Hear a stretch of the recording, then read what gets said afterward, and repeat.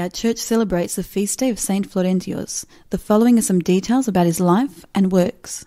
St Florentius lived during the apostolic age of Christianity in the largely pagan but beautiful city of Thessaloniki, which had been so named for Thessaloniki, the devoted sister of Alexander the Great.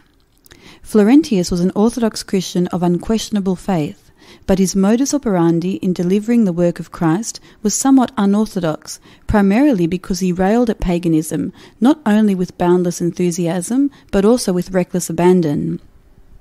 His love for Christ was equalled by his unbridled loathing of paganism. At a time when society was predominantly pagan, Florentius's crusades naturally challenged the ruling political powers. Undaunted, he sneered at the gods of ancient Greece and publicly ridiculed those who would worship a graven image.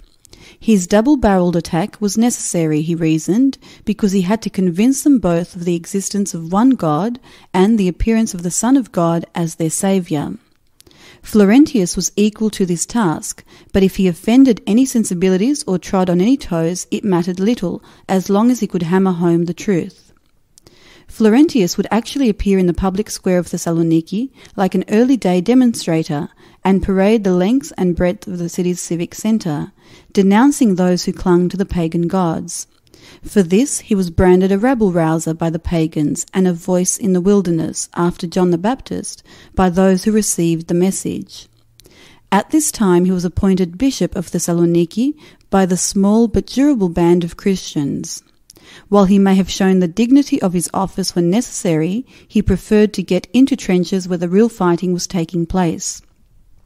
To those who looked upon his unrelenting assault upon the pagan gods as foolhardy, his oration on enemy ground seething with hatred was sheer madness, but to the quiet Christians it was an outburst representing a release of the intense spirit within him.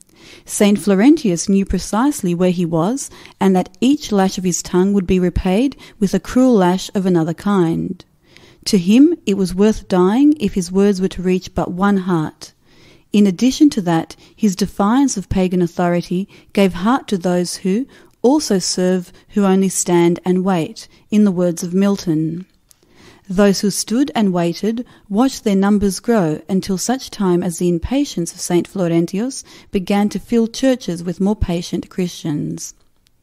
Not content to preach the word of Christ in the cathedral, where only Christians would hear him, Florentius courageously expounded the truths of the Christian faith in the courtyard of the pagan ruler. While delivering his oration, he was in effect delivering his own eulogy. The astounded court followers